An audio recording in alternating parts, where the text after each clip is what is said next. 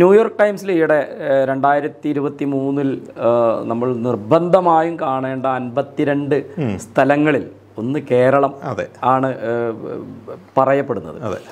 പക്ഷെ നമ്മുടെ ടൂറിസം മേഖല ിലേക്ക് നോക്കുകയാണെങ്കിൽ നമ്മുടെ ഇൻഫ്രാസ്ട്രക്ചർ ആയാലും നമ്മുടെ ഫെസിലിറ്റീസ് ആയാലും ഒക്കെ ഈ പറയുന്ന രീതിയിൽ മുന്നോട്ട് വരുന്നുണ്ടോ, അല്ലെങ്കിൽ അവിടെ മാറ്റങ്ങൾ വരുന്നുണ്ടോ? കേരളം വാസ്തുവിൽ എൻ്റെ ഓർമ്മ ശരിയാണെങ്കിൽ 1997 national geographic ട്രാവലറാണ് 50 places of A life time എന്ന് പറഞ്ഞൊരു ലിസ്റ്റ് ഉണ്ടാക്കിയിരുന്നു. അതിൽ കേരളം ഉൾപ്പെട്ടിരുന്നു. അന്നാണ് കേരള ടൂറിസം ഏറ്റവും ഇൻ്റർനാഷണലായിട്ട് ആദ്യമായിട്ട് പ്രൊജക്റ്റ് ചെയ്യപ്പെടുന്നത്.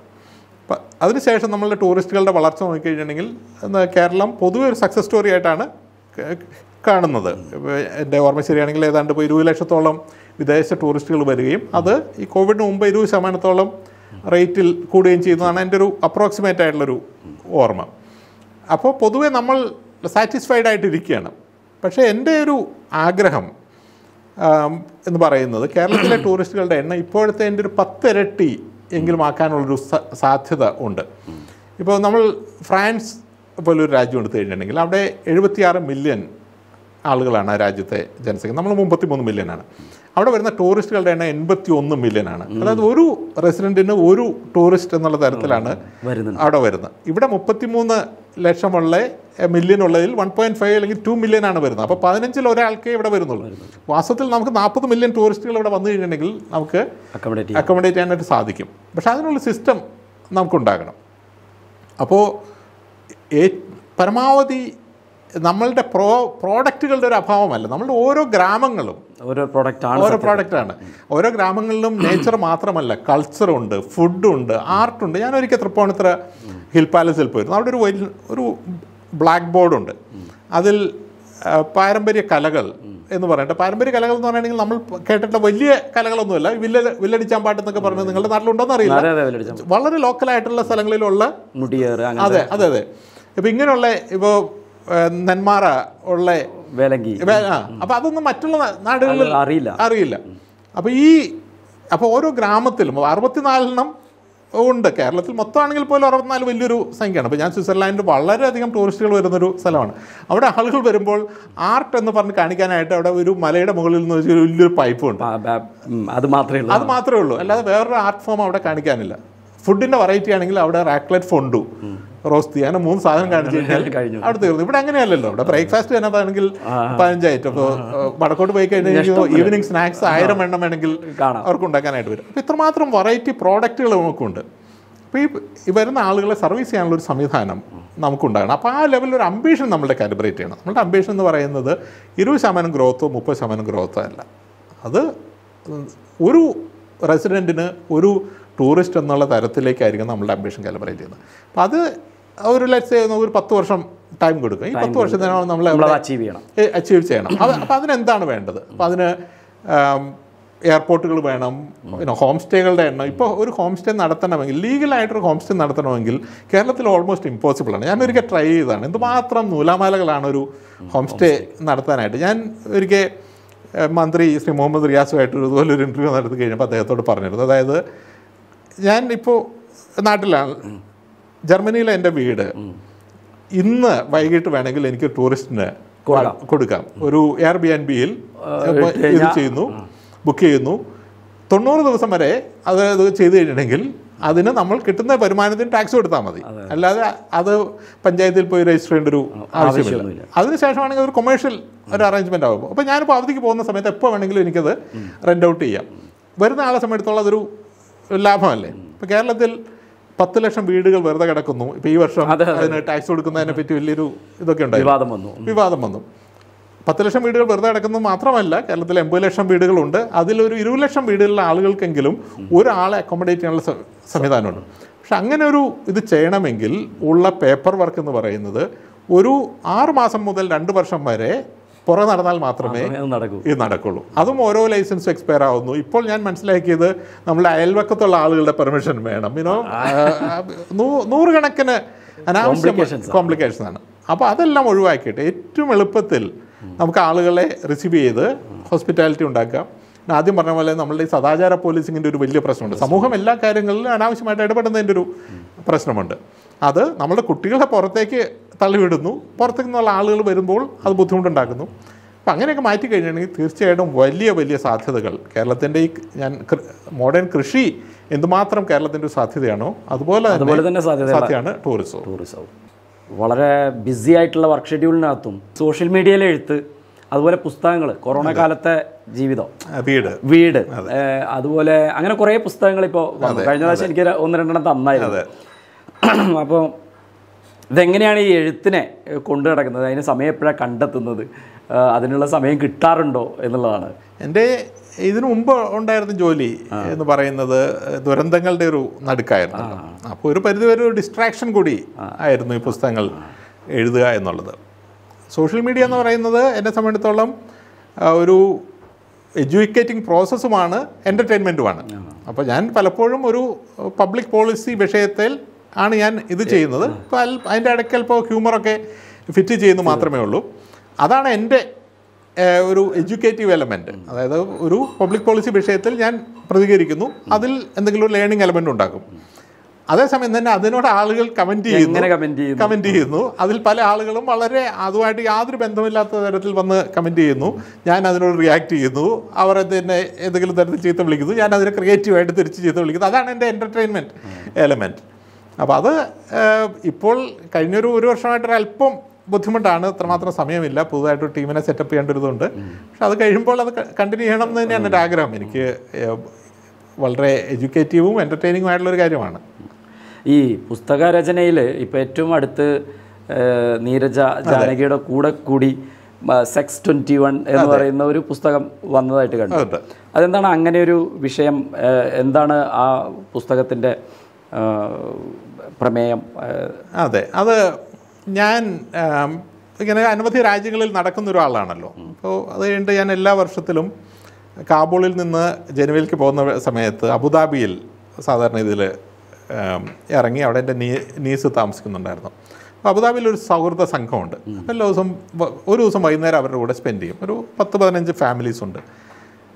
അങ്ങനെ ഒരു ദിവസം സ്പെൻഡ് ചെയ്തപ്പോൾ ആ കൂട്ടത്തിൽ ഒരാൾ എന്നോട് ചോദിച്ചു, ചേട്ടാ ഈ പല രാജ്യങ്ങളിൽ പോയിട്ടുണ്ടല്ലോ, അപ്പോൾ അവിടുത്തെ ഫുഡിനെ പറ്റി കൾച്ചറിനെ പറ്റിയൊക്കെ ചേട്ടൻ പറയുന്നുണ്ട്, പക്ഷേ അവിടുത്തെ സെക്സിനെ പറ്റി ചേട്ടൻ ഒന്നും പറയുന്നില്ലല്ലോ എന്ന് പറഞ്ഞു.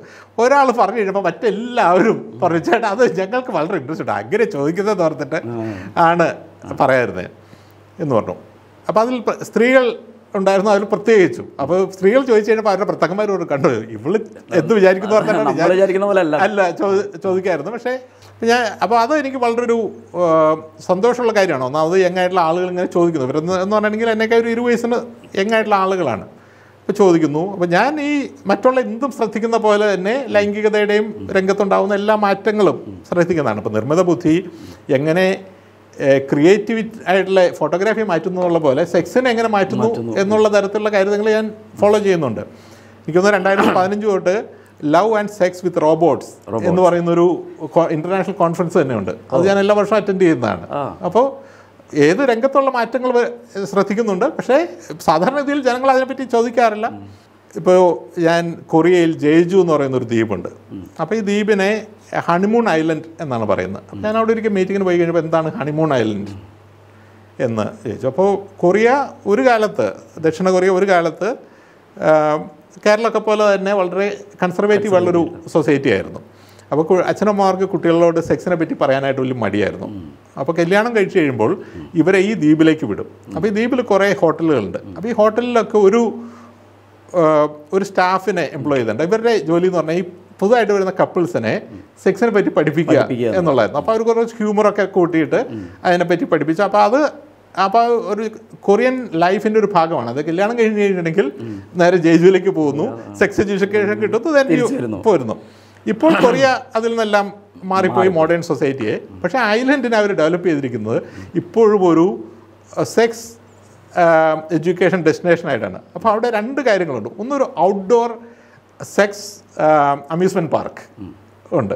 അപ്പോൾ ധാരാളം സ്കൾപ്ചേഴ്സ്, ടോയ്സ്, ടൂൾസ് ഇതെല്ലാം ഉണ്ട്. അപ്പോൾ അവിടെ നമ്മൾ ചെല്ലുമ്പോൾ എല്ലാ പ്രായത്തിലുള്ള ആളുകൾ, ഞാൻ അവിടെ ചെല്ലുമ്പോൾ ഒരു 85 വയസ്സുള്ളൊരു അപ്പൂപ്പനും ഫാമിലി ആയിട്ട് വരുന്നു. എന്നിട്ട് ഓരോ സെക്സ് ടോയ്സിലും കാണുന്നു, അത് കയറിയിരുന്നു, പ്രവർത്തിക്കുന്നു, അങ്ങനെയൊക്കെ എല്ലാം ഉണ്ട്.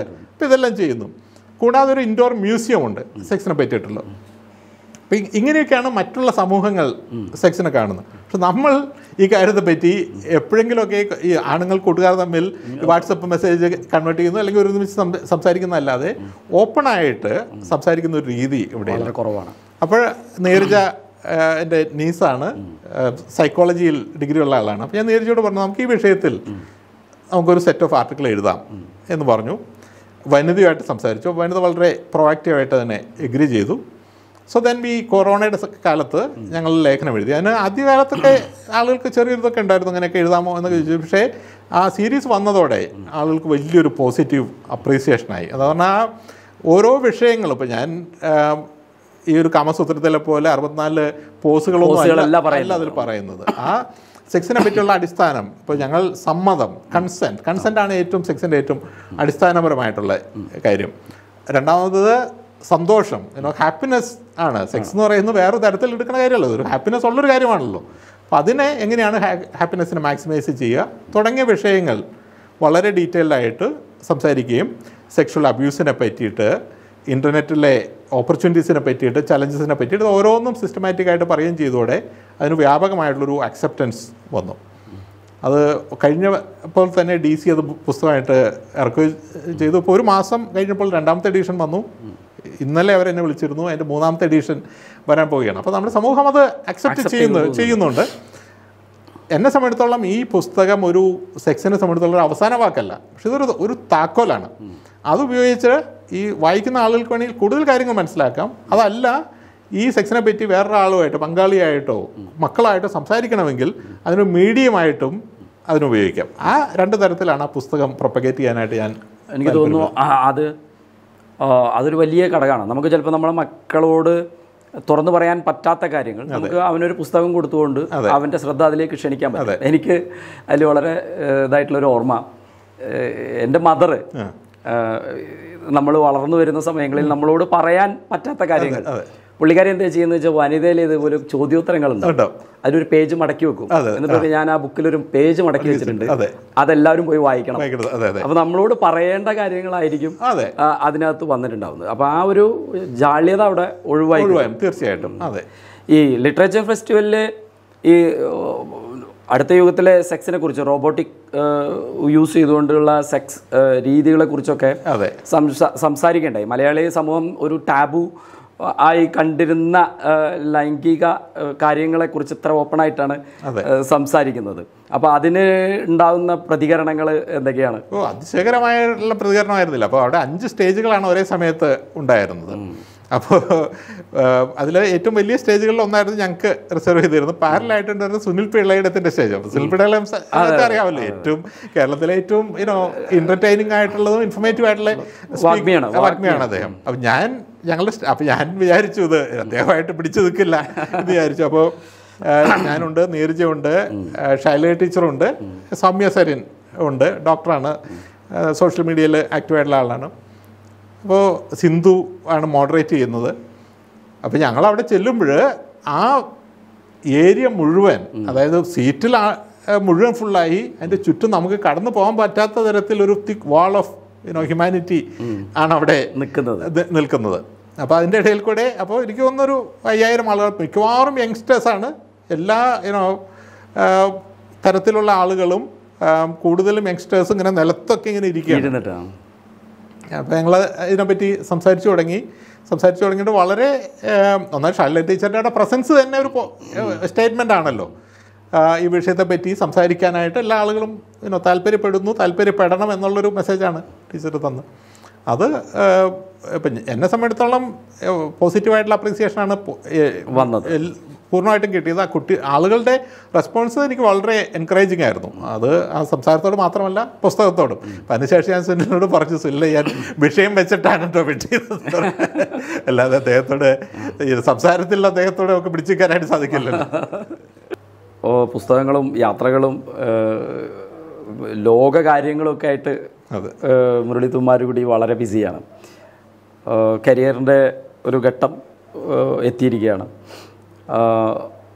ഏതർത്ഥത്തിൽ രേഖപ്പെടുത്തണം അല്ലെങ്കിൽ ഈ ഭൂമിയിൽ അടയാളപ്പെടുത്തണം എന്നാണ് പിന്നെ മുരളി തുമ്മാരുകുടി ആഗ്രഹിക്കുന്നത്? സാംസ്കാരിക രംഗത്ത് ചില മാറ്റങ്ങൾ ഉണ്ടാക്കാൻ ശ്രമിച്ച ഒരാളായിട്ടാണ് അറിയപ്പെടാൻ ആഗ്രഹിക്കുന്നത്. കേരളത്തിലെ അത് ഒരു പബ്ലിക് പോളിസി എന്നുള്ള നിലയിൽ കേരളത്തിലെ പബ്ലിക് പോളിസികൾ ആധുനികമായിട്ടുള്ളൊരു ലോകത്തേക്ക് കൊണ്ടുവരികയും ലോകത്ത് ഈ കേരളത്തിലെ നല്ല കാര്യങ്ങൾ മറ്റുള്ളവർക്ക് പരിചയപ്പെടുത്തുന്ന രീതി എനിക്കുണ്ട് കേട്ടോ. ഞാനത് സാധാരണ ഇതിലൂടെ പറയേണ്ട ആവശ്യമില്ലല്ലോ. ഇപ്പോൾ നമ്മളുടെ ശാസ്ത്രസാഹിത്യ പരിഷത്താണെങ്കിലും കേരളത്തിലെ ലൈബ്രറി മൂവ്മെൻ്റ് ആണെങ്കിലും കേരളത്തിലെ കുടുംബശ്രീ ആണെങ്കിലും കോപ്പറേറ്റീവ് സൊസൈറ്റി ആണെങ്കിലും ഇത് എല്ലാമാണ് എന്നെ സംബന്ധിച്ചിടത്തോളം ഏറ്റവും ഇൻട്രസ്റ്റിംഗ് ആയിട്ടുള്ള കേരള മോഡൽസ്. പ്രൈവറ്റ് സെക്ടറിലെ ഇൻവോൾവ്മെൻ്റ് ആയിട്ടുള്ളത് കേരളത്തിലെ പബ്ലിക് ട്രാൻസ്പോർട്ടിലെ ഇൻവോൾവ്മെൻറ്റ്, ഹോസ്പിറ്റലിലെ ഇൻവോൾവ്മെൻറ്റ്, സ്കൂളിലെ ഇൻവോൾവ്മെൻറ്റ്, ഇത് മൂന്നും പോസിറ്റീവായിട്ട് കാണുന്ന ഒരാളാണ്. ഈ 7 കാര്യങ്ങളും ഞാൻ ലോകത്ത് എവിടെ പോയി കഴിഞ്ഞിട്ടുണ്ടെങ്കിലും ആളുകളോട് പ്രൗഡായിട്ട് പറയും, അവിടെ ഹൈലൈറ്റ് കാര്യങ്ങൾ. അപ്പോൾ ഈ തരത്തിലൊരു കൾച്ചർ എക്സ്ചേഞ്ച് സാധ്യമാക്കിയ ഒരാൾ ആ കാര്യങ്ങൾ കേരളത്തിൽ ഒരു മാറ്റങ്ങൾ ഉണ്ടാക്കിയ ആൾ എന്നറിയപ്പെടാനാണ് എനിക്ക് ആഗ്രഹം. തൽക്കാലം മാറ്റങ്ങൾ ഉണ്ടാക്കാൻ ശ്രമിക്കുന്ന ഒരാൾ, ആഗ്രഹിക്കുന്ന ഒരാൾ എന്നുള്ള നിലയിൽ എത്തിയിട്ടുള്ളൂ. പക്ഷേ ഒരു കാലത്ത് അത് മാറ്റങ്ങളായി മാറും എന്നാണ് എൻ്റെ ആഗ്രഹം. ഇപ്പം ഈ കരിയർ ഇപ്പം ഇനി ഒരു റിട്ടയർമെൻറ്റ് ലൈഫിലേക്കൊക്കെ പോകേണ്ട സമയത്തിലേക്കൊക്കെ അടുത്തുകൊണ്ടിരിക്കുന്നു. അതെ, ആ സമയത്ത് ഈ മറുനാടനൊക്കെ എപ്പോഴും എടുത്തിട്ട് പറയുന്നതാണ് മുരളീധരന്മാരുടെ മന്ത്രിയാവുന്നു, മുരളീധരന്മാരുടെ മത്സരിക്കുന്നു എന്നൊക്കെ പറയാറുണ്ട്. അപ്പം അങ്ങനെ വല്ല സാധ്യതയുണ്ടോ? അപ്പം നമ്മുടെ ശശി തരൂർ വന്നു, അപ്പം അതുപോലെ പൊളിറ്റിക്കലി എന്തെങ്കിലും സാധ്യതകളുണ്ടോ? അങ്ങനെ എന്തെങ്കിലും? ഞാൻ പറഞ്ഞല്ലോ, കേരളത്തിൽ മാറ്റങ്ങൾ വരണമെന്ന് വളരെ ആഗ്രഹമുള്ള ഒരാളാണ് ഞാൻ. കേരളത്തിൽ മാറ്റങ്ങൾ വരണമെങ്കിൽ അതിൽ രാഷ്ട്രീയമില്ലാതെ സാധിക്കുന്നൊരു കാര്യമല്ല. അപ്പോൾ രാഷ്ട്രീയ രംഗത്ത് തീർച്ചയായിട്ടും ഉണ്ടാകും, അതിൽ ഒരു സംശയമില്ല. പക്ഷേ അത് രാഷ്ട്രീയ രംഗത്ത് നമുക്ക് സാധ്യമായിട്ടുള്ള MLA ആയിട്ടോ MP ആയിട്ടോ മന്ത്രിയായിട്ടോ എന്നുള്ളത് അതൊരു വേറൊരു വിഷയമാണ്. ഇപ്പോൾ അമേരിക്ക പോലുള്ളൊരു സംവിധാനമാണെങ്കിൽ അവിടെ പ്രസിഡന്റ് ഭരിക്കുന്നു, അവിടെ ഒരു പാർലമെൻ്റ് ഉണ്ട്, സെനറ്റും കോൺഗ്രസും ഉണ്ട്. ഇവരല്ല മന്ത്രിമാരാകുന്നത് ആ വിഷയത്തിൽ കഴിവും അറിവും കാര്യങ്ങൾ നടത്താൻ പ്രാപ്തിയുള്ള ആളുകളാണ് മന്ത്രിമാരാകുന്നത്. അങ്ങനെ ഒരു സംവിധാനമാണെങ്കിൽ ഞാൻ തീർച്ചയായിട്ടും ഒരു മന്ത്രിയാവാനായിട്ട് ശ്രമിച്ചതന്നെ. കാരണം ഈ രാഷ്ട്രീയത്തിൽ നമ്മൾ പിന്നെ ഇറങ്ങേണ്ട കാര്യമില്ല, നമ്മളുടെ കാര്യം ആ കാര്യം നടത്തുക എന്നുള്ളത് ഉദ്ദേശം അതാണല്ലോ. അപ്പോൾ രാഷ്ട്രീയമെല്ലാം ഈ കോൺഗ്രസും സെനറ്റും അംഗങ്ങളും പ്രസിഡന്റും നടത്തിക്കൊള്ളും. നമ്മളുടെ അങ്ങനെയല്ല. നമ്മളുടെ കാര്യത്തിൽ നമുക്കൊരു മന്ത്രി ആവണമെങ്കിൽ നമ്മൾ ഈ MLA യോ MP ആയേ പറ്റൂ. അപ്പോൾ ഈ MLA MP ആകുമ്പോൾ എന്ത് പറ്റും? നമ്മൾ ഈ രാഷ്ട്രീയത്തിൻ്റെ ഏറ്റവും അടിയിൽ ഏതെങ്കിലും ഒരു ഐഡിയോളജിയുമായിട്ട് ചേർന്ന് അവർ ചെയ്യുന്നതെല്ലാം സപ്പോർട്ട് ചെയ്ത് മറ്റവർ ചെയ്യുന്ന എല്ലാം എതിർത്ത് അവരുടെ ഫ്രെയിംവർക്കിനകത്ത് പ്രവർത്തിക്കേണ്ട ഒരു ആവശ്യം വരും. അത് നമ്മളുടെ മൊത്തം ക്രിയേറ്റിവിറ്റിക്കും ഐഡിയോളജിക്കും ബുദ്ധിമുട്ടാണ്. ഞാനിപ്പോൾ ഈ കേരളത്തിലിപ്പോൾ നിലനിൽക്കുന്ന ഒരു പൊളിറ്റിക്കൽ ഐഡിയോളജിയുടെ ഫ്രെയിംവർക്കിലും ഞാൻ നിൽക്കുന്നില്ല. ഞാൻ എക്കണോമിക്കലായിട്ട് വളരെ ലിബറലായിട്ട് മാർക്കറ്റ് ആയിട്ട് ചിന്തിച്ചിരിക്കുന്ന ഒരു ആളാണ്. സോഷ്യലായിട്ട് വളരെ ലിബറലായിട്ട് ചിന്തിക്കുന്നൊരു ആളാണ്. ആ തരത്തിലുള്ളൊരു ഫ്രെയിംവർക്കിലൊരു പാർട്ടി ഇന്ന് കേരളത്തിൽ നിലനിൽക്കുന്നില്ല. പുതുതായിട്ട് നമുക്കൊരു പാർട്ടി ഉണ്ടാക്കണമെങ്കിൽ അതിന് ഉള്ള ബുദ്ധിമുട്ടുകളുണ്ടല്ലോ. അതായത് നമ്മളുടെ ഈ വളരെ കൺസർവേറ്റീവ് ആയിട്ടുള്ള സൊസൈറ്റിയിൽ ലിബറലായിട്ടൊരു പൊസിഷൻ വെച്ചിട്ടൊരു പാർട്ടി ഉണ്ടാക്കി അതിനെ നമ്മളുടെ ഇലക്ഷൻ പോലെയുള്ള സംവിധാനത്തിൽ കൂടെ കടന്നു വന്ന് എത്തണമെങ്കിൽ അതൊരു ബുദ്ധിമുട്ടാണ്. അത് അങ്ങനെ ചിന്തിക്കുന്നതിൽ പ്രസക്തിയില്ല. കാരണം നിലവിലുള്ള പാർട്ടികളോട് നിൽക്കുകയും അതിനകത്തൂടെ വരാൻ ശ്രമിക്കുകയും ചെയ്യുന്നത് തന്നെയാണ് നല്ലത്.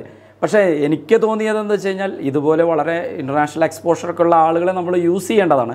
പക്ഷേ നമ്മുടെ പാർട്ടി അണികൾ എന്നൊക്കെ പറയുന്ന 24 hours രാഷ്ട്രീയ പ്രവർത്തനം നടത്തി മുന്നോട്ട് വരാൻ ആഗ്രഹിക്കുന്ന ആളുകളോടാണ് നമ്മൾ പിന്നെ ഫൈറ്റ് ചെയ്യേണ്ടിയോ അല്ലെങ്കിൽ ബന്ധപ്പെടേണ്ടിയോ വരുന്നത്. അതിൻ്റെ ഒരു കോൺഫ്ലിക്റ്റ് ഉണ്ടാവില്ലേ? നമ്മൾ ഇപ്പോൾ ശശി തരൂരിൻ്റെ ഉദാഹരണം തന്നെ എടുത്തു കഴിഞ്ഞിട്ടുണ്ടെങ്കിൽ അദ്ദേഹം എന്ന് പറയുകയാണെങ്കിൽ ഇന്ത്യയുടെ പ്രധാനമന്ത്രി ആവാൻ പോലും പ്രാപ്തിയുള്ളൊരു ആളാണ്. സാധാരണ നമ്മൾ എന്ത് വിചാരിക്കും? അദ്ദേഹം നിൽക്കുന്ന പാർട്ടി അദ്ദേഹത്തിന് പരമാവധി പ്രൊജക്ഷൻ കൊടുക്കുമെന്നല്ലേ നമ്മൾ വിചാരിക്കുന്നത്. പക്ഷെ പ്രായോഗികമായിട്ട് നമ്മൾ കാണുന്ന എന്താണ്? അതിന് ഏതാണ്ട് വിപരീതമായിട്ടുള്ളൊരു രീതിയിലാണ്. അദ്ദേഹത്തിന് ഏതെങ്കിലും തരത്തിൽ വലിയ വിസിബിലിറ്റി വരുമ്പോൾ എങ്ങനെയെങ്കിലും ഒന്ന് സപ്രസ് ചെയ്യാനുള്ള ശ്രമമാണ് നടത്തുന്നത്. അപ്പോൾ അത് വേറെ ഏതൊരു ഫോർമേഷനിലാണെങ്കിലും ഉണ്ടാകും. എന്താ പറഞ്ഞാൽ ഈ പറഞ്ഞ പോലെ ചെറുപ്പകാലത്ത് തൊട്ട് ബസ്സിന് കല്ലെറിഞ്ഞും സമരം ചെയ്തും അടികൊണ്ടും വളർന്ന ആളുകൾക്ക് അങ്ങനെ അല്ലാതെ ഒരാൾ വേറെ ഒരു വരുമ്പോൾ ഉണ്ടാകുന്ന ബുദ്ധിമുട്ടുകളുണ്ടാകും. അപ്പോൾ ആ തരത്തിലുള്ള പ്രായോഗിക ബുദ്ധിമുട്ടുകൾ കാരണം കേരളത്തിലെ ഇപ്പോഴത്തെ രാഷ്ട്രീയത്തിൽ ഇലക്ഷനിൽ നിന്ന് മന്ത്രിയാവുന്ന ഒരു രീതിയിലേക്ക് ഞാൻ പോകും എന്ന് ഞാൻ വിശ്വസിക്കുന്നില്ല. പ്രകൃതി പ്രശ്നങ്ങൾ ഇപ്പം വരുന്നത് മരുഭൂമി ആയിക്കൊണ്ടിരിക്കുന്ന ഭൂമികളെ തിരിച്ചു പിടിക്കാനുള്ള യജ്ഞത്തിലാണല്ലോ. അപ്പോൾ ആ അർത്ഥത്തിൽ അതിൻ്റെ ഭാഗമായിട്ട് അതിൻ്റെ മെയിൻ ആളായിട്ടാണ് ഇരിക്കുന്നത്. അപ്പോൾ ആ സമയത്ത് നമ്മുടെ നാടിന് വേണ്ടിയിട്ട് അത്തരം കാര്യങ്ങൾ എന്തൊക്കെയാണ് ചെയ്യാൻ പറ്റുന്നത്, അങ്ങനെ എന്തെങ്കിലും പ്രോഗ്രാംസ് നടക്കുന്നുണ്ടോ? തീർച്ചയായിട്ടും ഞാൻ ഈ ജോലി കിട്ടിക്കഴിഞ്ഞപ്പോൾ ആദ്യമായിട്ട് ചിന്തിച്ച ഒരു കാര്യം ഇത് കേരളത്തിൽ എന്ത് ചെയ്യാൻ സാധിക്കും എന്നുള്ളതാണ്.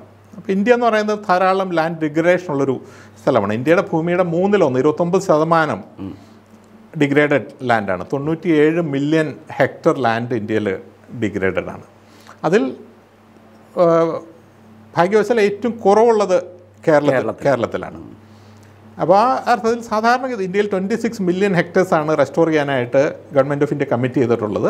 അത് ഭൂരിപക്ഷവും കേരളത്തിന് പുറത്തായിരിക്കും. അപ്പോൾ ആ അർത്ഥത്തിൽ കൺവെൻഷനലായിട്ട് ചിന്തിച്ചു കഴിഞ്ഞാൽ കേരളത്തിൽ അധികം അവസരങ്ങളില്ല. പക്ഷേ കേരളത്തിൽ വളരെ രസകരമായുള്ളൊരു സാധ്യത ഇപ്പോൾ ഉണ്ട്. അതായത് കേരളത്തിൽ 8 ലക്ഷം ഹെക്ടർ നെൽകൃഷി ഒരു കാലത്തുണ്ടായിരുന്നു. ഇപ്പോൾ അത് 2 ലക്ഷം ഹെക്ടറിന് താഴേക്ക് മാറി. അപ്പോൾ 6 ലക്ഷം ഹെക്ടർ ഭൂമി വെറുതെ കിടക്കുകയാണ്. വാസ്തവത്തിൽ അത് പ്രകൃതിയിലേക്ക് മടങ്ങിക്കൊണ്ടിരിക്കുകയാണ്. അപ്പോൾ ഇതിനെ നമ്മൾ എന്താണ് ചെയ്യേണ്ടത്? ഈ മടങ്ങിക്കൊണ്ടിരിക്കുന്ന പ്രകൃതിയെ നമ്മൾ എന്ത് ചെയ്യണം? കേരളത്തിലെ മിക്കവാറും കൃഷികൾ, റബ്ബർ കൃഷി ഉൾപ്പെടെ ലാഭകരമല്ലാതെയായി മാറുന്നു. ഓരോ വീടുകളുടെയും ചുറ്റുമുള്ള സ്ഥലങ്ങൾ ആളുകൾ കൃഷി ചെയ്യുന്നില്ല. അപ്പോൾ ഭൂമി ഒരു പരിധി വരെ തിരിച്ചു പോവുകയാണ്. ആ പ്രോസസ്സിനെ നമുക്ക് എങ്ങനെ ഗൈഡ് ചെയ്യാനായിട്ട് സാധിക്കും? ഇപ്പോൾ നമ്മളൊരു സ്ഥലത്തെ വെറുതെ വിട്ട് കഴിഞ്ഞിട്ടുണ്ടെങ്കിൽ സാധാരണ രീതിയിൽ അവിടെ വന്നു പെടുന്നത് ഏറ്റവും അക്രമാസക്തമായുള്ള സസ്യങ്ങളായിരിക്കും. ഇപ്പോൾ ഏറ്റവും ഇൻവേസീവായിട്ടുള്ള സ്പീഷീസ് ആയിരിക്കും. അവർ മറ്റുള്ളവർ അടക്കി വാഴുന്നതായിരിക്കും. അപ്പോൾ അതിനെങ്ങനെ മാറ്റിയെടുത്തിട്ട് ഏറ്റവും പ്രകൃതിക്ക് അനുയോജ്യമായ കാര്യങ്ങൾ ചെയ്യാം? നമ്മളുടെ തരിശായി കിടക്കുന്ന പാടങ്ങളെ എങ്ങനെ നമുക്ക് പ്രകൃതി ബെനിഫിറ്റ് ഉണ്ടാകുന്ന ഒരു കാര്യമായി മാറ്റാം, ഒരു വാട്ടർ സ്റ്റോറേജ് ആക്കി മാറ്റാം. നമ്മൾ ഓരോ ബാക്ക്യാർഡ് ഫാമുകളും വീടിൻ്റെ ചുറ്റുമുള്ള ഗാർഡനുകളെയും എങ്ങനെ ഈ നഴ്സറികളിൽ നിന്ന് വരുന്ന എക്സോട്ടിക് ആയിട്ടുള്ള പലപ്പോഴും ഇൻവേസീവ് ആയിട്ടുള്ള സ്പീഷീസ് വയ്ക്കുന്നതിന് പകരം മറ്റുള്ള സ്പീഷീസ് വയ്ക്കുന്ന ഒരു സംവിധാനത്തിലേക്ക് കൊണ്ടുവരാൻ പറ്റുമോ എന്നുള്ള തരത്തിലാണ് ഞാനിപ്പോൾ ചിന്തിക്കുന്നത്. അത് ഇപ്പോഴത്തെ ഒരു മെയിൻ സ്ട്രീം തിങ്കിങ്ങിന് അനുകൂലമല്ല. എന്താ നമ്മളുടെ മെയിൻ സ്ട്രീം തിങ്കിങ് എന്ന് പറഞ്ഞാൽ എങ്ങനെയും കൃഷി തിരിച്ച് 8 ലക്ഷം ഹെക്ടർ നെൽകൃഷി കൊണ്ടുവരണം എന്നുള്ളതാണ് തിങ്കിങ്. അതുകൊണ്ട് അത്ര പെട്ടെന്ന് മാറ്റാൻ സാധിക്കുന്നില്ല. പക്ഷെ അതിലേക്ക് മാറി വരും എന്നാണ് എൻ്റെ വിശ്വാസം. കേരളത്തിലെ ഈ പ്രകൃതിയിൽ ആളുകൾ മാറി വരുന്ന പ്രകൃതിയെങ്കിലും നമുക്ക് തിരിച്ച് പ്രകൃതിക്ക് കൊടുക്കാൻ പറ്റുന്ന ഒരു രീതിയിലേക്ക് എങ്ങനെ കൺവേർട്ട് ചെയ്യാം എന്നുള്ള തരത്തിലായിരിക്കും ഞാൻ കേരളത്തിൽ ഇൻവോൾവ് ചെയ്യാനായിട്ട് പോകുന്നത്. അല്ല, ഈ പരിസ്ഥിതി പ്രശ്നങ്ങളെക്കുറിച്ച് പറഞ്ഞു വരുമ്പോൾ തന്നെ ഇപ്പം കേരളത്തിൽ എസ്പെഷ്യലി കൊച്ചിയിലുണ്ടായ മാലിന്യ പ്ലാന്റിലുണ്ടായ അഗ്നിബാധയെക്കുറിച്ച് ആ സമയത്ത് ചേട്ടനോട് ഉണ്ടെന്നാണ് ഞാൻ മനസ്സിലാക്കുന്നത്. അപ്പോൾ അത് ശരിക്കും ഇപ്പോൾ അതിൻ്റെ പ്രശ്നങ്ങളെക്കുറിച്ച് ചിന്തിക്കുകയാണോ അതല്ലെങ്കിൽ അതിൻ്റെ പൊളിറ്റിക്സ് ആണോ, എന്താണ് ഇവിടെ നടക്കുന്നത് എന്നുള്ളതാണ് അവസ്ഥ. പൊതുജനം സത്യത്തിൽ ഒരു ഗ്യാസ് ചാമ്പറിനകത്ത് പെട്ട പോലെയുള്ള ഒരു അവസ്ഥയായിരുന്നു. ഞങ്ങളൊക്കെ 2 ദിവസത്തേക്ക് ഇവിടുന്ന് നാട്ടിലേക്ക് ഒരാഴ്ചത്തേക്ക് മാറി, സ്കൂളൊക്കെ അവധി കൊടുത്തു. മൊത്തത്തിൽ പ്രശ്നമായിരുന്നു. എങ്ങനെയാണ് അതിനെ നോക്കിക്കാണുന്നത്? എവിടെയാണ് നമുക്ക് തെറ്റുന്നത്? കേരളത്തിലെ വേസ്റ്റ് മാനേജ്മെൻറ്റ് എന്ന് പറയുന്നത് വാസ്തവത്തിൽ കൃത്യമായിട്ട് നടക്കുന്ന ഒരു സ്ഥലം പോലും മോഡേണായിട്ട് നോക്കിക്കഴിഞ്ഞിട്ടുണ്ടെങ്കിൽ ഒരു സ്ഥലം പോലും ഇല്ല. വേസ്റ്റ് മാനേജ്മെൻറ്റ് എന്ന് പറയുന്നത് എല്ലാ നഗരങ്ങളുടെയും ഒരു പ്രശ്നമാണ്. കേരളത്തിൽ മാത്രമല്ല, ഇന്ത്യയിലെയും ലോകത്തെ എല്ലായിടത്തെയും ഒരു പ്രശ്നമാണ്. പക്ഷേ ഇതിൻ്റെ സാങ്കേതികമായിട്ടുള്ള സൊല്യൂഷൻസ് ഇന്നുണ്ട്. ഇപ്പോൾ കേരളത്തിലെ കൊച്ചിയുടെ 10 ഇരട്ടിയുള്ള നഗരങ്ങളിലും 10-ൽ 1-ലുള്ള നഗരങ്ങളിലും കൃത്യമായിട്ട് വേസ്റ്റ് മാനേജ്മെൻറ്റ് നടന്നു പോകുന്നുണ്ട്. പക്ഷെ കേരളത്തിൽ എന്തുകൊണ്ടോ ദൗർഭാഗ്യവശാൽ എവിടെയൊക്കെ പദ്ധതികൾ കൊണ്ടുവന്നിട്ടുണ്ടോ അവിടെ എല്ലാം അത് പ്രശ്നത്തിൽ വന്നിട്ടുള്ളൂ. ഇപ്പോൾ വിളപ്പിൽശാല നമ്മൾ കേട്ടിട്ടുണ്ടാവും. ഒരു കാലത്ത് തിരുവനന്തപുരത്ത് സ്ഥിരമായ അതുമായിട്ടുള്ള ആയിരുന്നു. അതിനുശേഷം ലാലൂർ എന്ന് പറയുന്ന തൃശ്ശൂർ, പിന്നെ കോഴിക്കോട് അതുപോലെ തന്നെ ഒരു സമയത്ത് അതിനെപ്പറ്റി ഇതുണ്ടായിരുന്നു. ഇപ്പോൾ അവസാനം ബ്രഹ്മപുരത്തും അത് പ്രശ്നമായിട്ട് വരുന്നു. അപ്പോൾ ഇതിനെ നമ്മൾ സോൾവ് ചെയ്യണമെങ്കിൽ ചില കാര്യങ്ങൾ നമ്മൾ ആദ്യമേ അംഗീകരിക്കണം. ഒന്നാമത് വേസ്റ്റ് മാനേജ്മെൻറ്റ് എന്ന് പറയുന്നത് ഒരു സാങ്കേതികമായിട്ടുള്ളൊരു പ്രോസസ്സ് ആണ്. മോഡേൺ ആയിട്ടുള്ള എഞ്ചിനീയറിംഗ് ഉൾപ്പെടുത്തുന്ന ഒരു പ്രോസസ്സാണ്. അപ്പോൾ നമ്മളതിനെ ഐഡിയോളജിക്കലായിട്ട് ഇത് വികേന്ദ്രീകൃതമായി മാത്രം നമുക്ക് വേസ്റ്റ് മാനേജ് ചെയ്യാം, നിങ്ങളുടെ മാലിന്യം നിങ്ങളുടെ ഉത്തരവാദിത്വം അല്ലെങ്കിൽ എൻ്റെ മാലിന്യം എൻ്റെ ഉത്തരവാദിത്വം എന്നുള്ള തരത്തിൽ അതിനെ വികേന്ദ്രീകൃതമാക്കുന്നത് വാസ്തവത്തിൽ ശാസ്ത്രീയമായിട്ടുള്ളൊരു അപ്രോച്ചല്ല.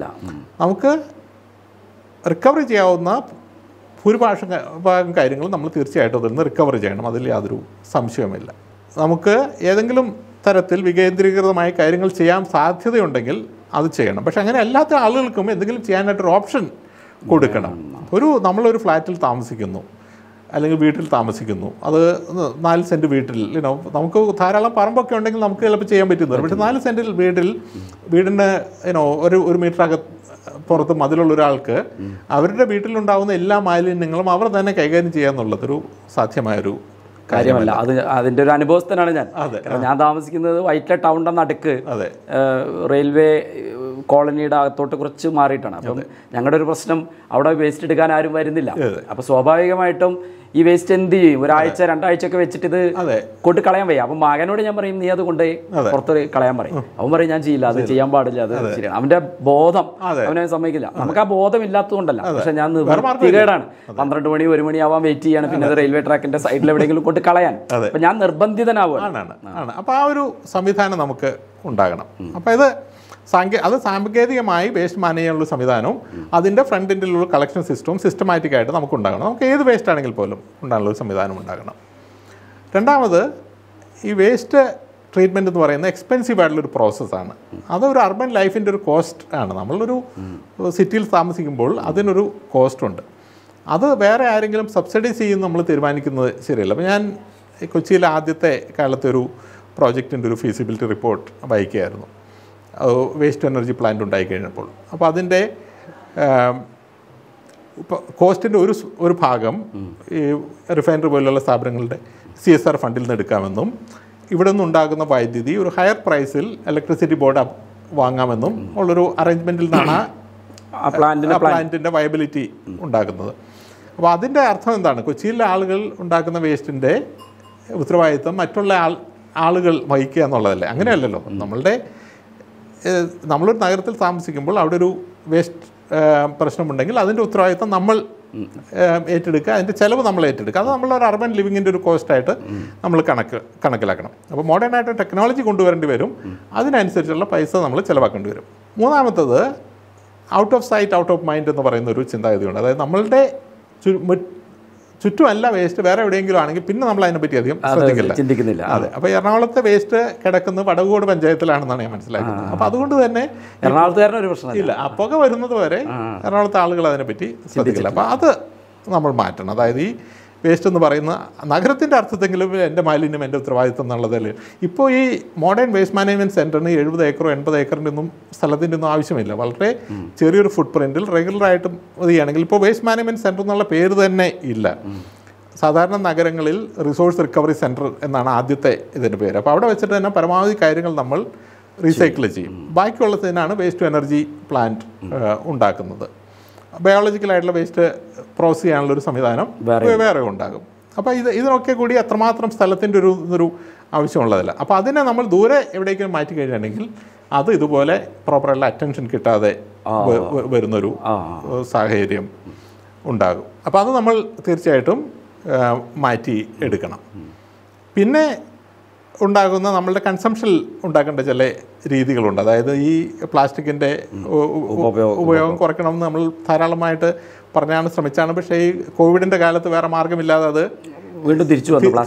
പ്ലാസ്റ്റിക് തിരിച്ചു വന്നു. അത് ഇപ്പോൾ അതൊരു പ്രശ്നമാകുന്നു. പക്ഷേ പ്ലാസ്റ്റിക്കിന് വൈബിളായിട്ടുള്ള ഓൾട്ടർനേറ്റീവിൽ ലൈഫ് സ്റ്റൈലിൽ ഒരു ചേഞ്ച് വേണം. ഇപ്പോൾ ഈ G20 കാര്യത്തിൽ പ്രധാനമന്ത്രി പറയുന്നത് ലൈഫ് സ്റ്റൈൽ ഫോർ എൻവയോൺമെൻറ്റ് എന്നുള്ളതാണ് ഇന്ത്യയുടെ ഒരു മുദ്രാവാക്യം. അപ്പോൾ അത് നമ്മൾ ഇൻറ്റേർണലൈസ് ചെയ്യണം. നമ്മളുടെ ലൈഫിൻ്റെ ഭാഗമായിട്ട് എങ്ങനെയാണ് പരമാവധി വേസ്റ്റ് കുറയ്ക്കുക, പ്ലാസ്റ്റിക്കിൻ്റെ ഉപയോഗം കുറയ്ക്കുക, ഇങ്ങനെയുള്ള കാര്യങ്ങൾ നമ്മൾ ശ്രദ്ധ കൊടുക്കണം. ഇതെല്ലാം ചെയ്തു കഴിഞ്ഞിട്ടുണ്ടെങ്കിൽ പതുക്കെ നമ്മളുടെ വേസ്റ്റ് വിഷയം നമ്മളുടെ അണ്ടർ കൺട്രോളിലായിട്ട് വരും. ആ സമയത്ത് ഇതുപോലുള്ള കാര്യങ്ങൾ നമുക്ക് പിന്നെ ഒരു വിഷയമാവില്ല. പക്ഷേ തൽക്കാലമെങ്കിലും അത് സംഭവിക്കുന്നില്ല. ഇപ്പോൾ സംഭവിച്ചുകൊണ്ടിരിക്കുന്നത് പലപ്പോഴും ഈ നഗരത്തിൻ്റെ വേസ്റ്റ് നഗരത്തിൻ്റെ പുറത്തേക്ക് പോകുന്നു. അത് മോഡേൺ ആയിട്ടുള്ള ട്രീറ്റ്മെൻറ്റ് ഫെസിലിറ്റി ഇല്ല. മോഡേൺ ആയിട്ടുള്ള ട്രീറ്റ്മെൻറ്റ് ഫെസിലിറ്റിക്കുള്ള പണം നഗരസഭ അല്ലെങ്കിൽ ആ നഗരസഭ എന്ന് പറയുമ്പോൾ അവിടെ ജനങ്ങളാണല്ലോ. അത് ജനങ്ങൾ കൊടുക്കില്ല എന്ന് വിചാരിച്ചിട്ടല്ല, ജനങ്ങളോട് ആ തരത്തിൽ പ്രസൻറ്റ് ചെയ്തിട്ടില്ല എന്നുള്ളതാണ്. അപ്പോൾ ജനങ്ങൾ അൾട്ടിമേറ്റായിട്ട് അവരുടെ ഹെൽത്തിലുള്ള ഇമ്പാക്റ്റ് ആണെങ്കിൽ, അല്ലെങ്കിൽ നഗരങ്ങളിൽ പട്ടികൾ പെരുകുന്നതിലൂടെ, പനി ഉണ്ടാകുന്നതിലൂടെയൊക്കെ ഇതേ ചിലവ് നമ്മൾ മറ്റുള്ള ആശുപത്രികളിലൊക്കെ ആണെങ്കിൽ നമ്മൾ കൊടുക്കുന്നുണ്ട്. അപ്പോൾ ആ അർത്ഥത്തിൽ അത് ജനങ്ങളോട് പ്രസൻറ്റ് ചെയ്ത് കഴിഞ്ഞെങ്കിൽ തീർച്ചയായിട്ടും അത് പോസിറ്റീവായിട്ട് റിയാക്ട് ചെയ്യും എന്ന് തന്നെയാണ് മനസ്സിലാക്കുന്നത്. പക്ഷേ ഈ കേരളത്തിൽ ഇപ്പോൾ സംഭവിക്കുന്നത് ഞാൻ ആദ്യമേ പറഞ്ഞില്ല, ഒരു സ്ഥലത്തും കൃത്യമായിട്ട് നടക്കാത്തതുകൊണ്ടും ഏതൊരു സ്ഥലത്ത് ഉണ്ടായിക്കഴിഞ്ഞാലും അത് പ്രശ്നമാകുന്നത് കൊണ്ടും വേസ്റ്റ് പ്ലാന്റ് എവിടെ വെക്കണമെന്ന് പറഞ്ഞാലും ആളുകൾ അതിനെ ഒബ്ജക്റ്റ് ചെയ്യും. അപ്പം അത് അന്താരാഷ്ട്രമായിട്ട് അതിന് നിംബി എന്നാണ് പറയുന്നത്, not in my back yard. Waste വേണം, പക്ഷേ എൻ്റെ അയലത്ത് വേണ്ട എന്നൊരു ചിന്ത എല്ലായിടത്തും ഉണ്ട്. അപ്പോൾ ഇതിന് എൻ്റെ ഒരു വിശ്വാസം എന്താണെന്ന് പറയുകയാണെങ്കിൽ കേരളത്തിലെ ഗവൺമെൻറ് പറയുക, ആദ്യം ഇതും പ്രോപ്പറായിട്ട് ചെയ്യുന്നതിൻ്റെ മുഴുവൻ ഫണ്ടും സ്റ്റേറ്റ് ലെവലിൽ എടുക്കുമെന്ന് പറഞ്ഞു കഴിഞ്ഞിട്ടുണ്ടെങ്കിൽ ഒരു മുനിസിപ്പാലിറ്റിയെങ്കിലും മുന്നോട്ട് വരും. ഓക്കെ, നിങ്ങൾ ചിലവായിക്കും, ഞങ്ങൾ മുനിസിപ്പാലിറ്റിയിൽ സ്ഥലം തരും. അങ്ങനെ സക്സസ്ഫുൾ ആയിട്ടുള്ള ഒരു മോഡൽ കണ്ടു കഴിഞ്ഞിട്ടുണ്ടെങ്കിൽ മറ്റുള്ള ആളുകൾ അത് വളരെ എളുപ്പത്തിൽ അക്സെപ്റ്റ് ചെയ്യും. ഇപ്പോഴുള്ള കുഴപ്പം പറയുമ്പോൾ ഞങ്ങളെല്ലാം പലപ്പോഴും പറയും, ഇപ്പോൾ സ്വിറ്റ്സർലാൻഡിൽ ഇങ്ങനെ ട്രീറ്റ് ചെയ്യുന്നു, ദുബായിൽ ട്രീറ്റ് ചെയ്യുന്നു, സിംഗപ്പൂർ ട്രീറ്റ് ചെയ്യുന്നു പറയുമ്പോൾ ആളുകൾ പറയും അതൊക്കെ അവിടെയൊക്കെ നടക്കും, നമ്മുടെ നാട്ടിൽ നടക്കില്ല എന്നൊരു ചിന്ത ആളുകൾക്കുണ്ട്. അങ്ങനെയല്ല, നമ്മുടെ നാട്ടിൽ നടക്കും. ഇപ്പോൾ സിംഗപ്പൂരിലെ വെതർ എന്ന് പറയുന്നത് ഏതാണ്ട് നമ്മളുടെ വെതർ പോലെ തന്നെയാണ്, മഴയും ഹ്യൂമിഡിറ്റിയും കടലും ഒക്കെ ഉള്ള സ്ഥലമാണ്, സ്ഥലം ഇതിലും കുറവുള്ള സ്ഥലമാണ്. പക്ഷെ അത് നമ്മളുടെ ചുറ്റും നടത്തിയുള്ളൊരു നല്ല ഉദാഹരണം നമുക്ക് കാണിച്ചു കൊടുക്കാനായിട്ടുള്ളൊരു എക്സാമ്പിൾ കാണിച്ചു കൊടുക്കാൻ. അങ്ങനെ ഒരു മുനിസിപ്പാലിറ്റിയെങ്കിലും, ഒരു 100,000 മീതെ പോപ്പുലേഷനുള്ള ഒരു മുനിസിപ്പാലിറ്റിയെങ്കിലും നന്നായിട്ട് ചെയ്തു കഴിഞ്ഞിട്ടുണ്ടെങ്കിൽ ഈ വേസ്റ്റ് മാനേജ്മെൻറ്റ് കേരളത്തിൽ ടേക്ക് ഓഫ് ചെയ്യുമെന്നും കേരളത്തിലെ അനവധി ആളുകൾക്ക് ഹൈ എൻഡ് ജോബുകൾ അതിൽ നിന്നുണ്ടാകുമെന്നും, ഇതൊരു ഗ്രീൻ ജോബ് എന്ന് പറയുന്നത് ഒരു പുതിയ തലമുറ തൊഴിലാണ്, അത്തരത്തിലുള്ള 100 കണക്കിന് മോഡേൺ തൊഴിലുകൾ ഉണ്ടാകുമെന്നും അത് കേരളത്തിൻ്റെ ടൂറിസം ഉൾപ്പെടെയുള്ള രംഗങ്ങളിൽ പോസിറ്റീവായിട്ടുള്ള റിയാക്ഷൻ ഉണ്ടാകും എന്നാണ് എൻ്റെ പ്രതീക്ഷ. അത് ഉണ്ടാവട്ടെ എന്നാണ് ആഗ്രഹം. തൽക്കാലത്തെ ഈ വന്ന പ്രശ്നം ഇതിനൊരു ഓപ്പർച്യൂണിറ്റി ആയിട്ട് എടുക്കണം. ഇപ്പോൾ സൂററ്റിലൊക്കെ പ്ലേഗ് വന്നു കഴിഞ്ഞപ്പോഴാണല്ലോ നഗരത്തെ നന്നാക്കി എടുത്തത്. അപ്പോൾ അതുപോലൊരു ഓപ്പർച്യൂണിറ്റി ആയിട്ട് ശരിക്കും എന്തായിരിക്കും ബ്രഹ്മപുരം പ്ലാന്റിൽ സംഭവിച്ചിട്ടുണ്ടാവുക? ഏത് രീതിയിലായിരിക്കും, എന്ത് അനാസ്ഥയാണ് അവിടെ സംഭവിച്ചിട്ടുണ്ടാവുക? നമുക്ക് സ്പെക്കുലേറ്റ് ചെയ്യാൻ പറ്റുന്നൊരു കാര്യമല്ലല്ലോ. വേസ്റ്റ് ഡംപിങ് ഉണ്ടാകുന്ന സ്ഥലത്ത് തീ പിടിക്കാന്നുള്ളത് വളരെ അൺയൂഷ്വൽ ആയിട്ടുള്ളൊരു കാര്യമല്ല. അപ്പോൾ ഞാൻ ബോംബെയിൽ ധാരാളം സമയം ഇത് ചെയ്തിട്ടുള്ളതാണ്, ഫ്ലൈ ചെയ്തിട്ടുള്ളതാണ്. അപ്പോൾ അവിടെ നമ്മൾ പോകുമ്പോൾ 97 അതിൻ്റെ മുകളിൽ കൂടെ പോകുമ്പോൾ അവിടെ ഫയറുണ്ട്, ഇപ്പോൾ പോകുമ്പോഴും അതിൻ്റെ മുകളിൽ ഫയറുണ്ട്. അപ്പോൾ അത് നമ്മൾ ഈ മോഡേൺ ആയിട്ടുള്ള സാങ്കേതിക വിദ്യയിലേക്ക് മാറിയില്ലെങ്കിൽ ഇത്തരത്തിലുള്ളത് കുറേ. ഇപ്പോൾ ഹരീഷ് വാസുദേവൻ തന്നെ 2019 ബ്രഹ്മപുരത്തിലായിരുന്നതിനെ പറ്റിയിട്ടൊരു പോസ്റ്റ് ഇട്ടിട്ടുണ്ട്, ഇപ്പോഴും അത് തന്നെ നടക്കുന്നു. പക്ഷേ എൻ്റെ വിശ്വാസം ഈ ഒരു വേക്കപ്പ് കോളായിട്ട് എടുത്തിട്ട് അത് ഫണ്ടമെൻ്റലായിട്ട് മാറുമെന്ന് തന്നെയാണ് ഞാൻ വിശ്വസിക്കുന്നത്. അതൊരു അവസരമായിട്ട് എടുത്താൽ മതി. തിരക്കുകൾക്കിടയിൽ കുറച്ച് സമയം ഉണ്ടാക്കി വീട്ടിലേക്ക് തിരിച്ചു വന്നിരിക്കുകയാണ്. നമ്മൾ കഴിഞ്ഞ 2-3 വർഷം മുമ്പ് കണ്ട സമയത്ത് അന്ന് നമ്മുടെ സമയം നമ്മളെ അനുവദിക്കാത്തതുകൊണ്ട്, എസ്പെഷ്യലി ആ കാലഘട്ടം ഒരു പാൻഡമിക് കാലഘട്ടമൊക്കെ ആയതുകൊണ്ട് അമ്മയെ ഒന്നും ഷൂട്ട് ചെയ്യാൻ പറ്റില്ല, ഫാമിലിയെ അടുത്ത് കാണാൻ പറ്റില്ല.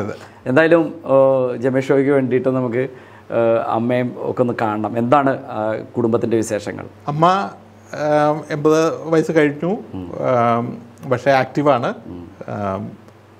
കോവിഡിൻ്റെ കാലത്തെല്ലാം തീർച്ചയായിട്ടും ഞങ്ങൾക്ക് വളരെ ഇതായിട്ട് പ്രൊട്ടക്ട് ചെയ്യേണ്ടി വന്നു.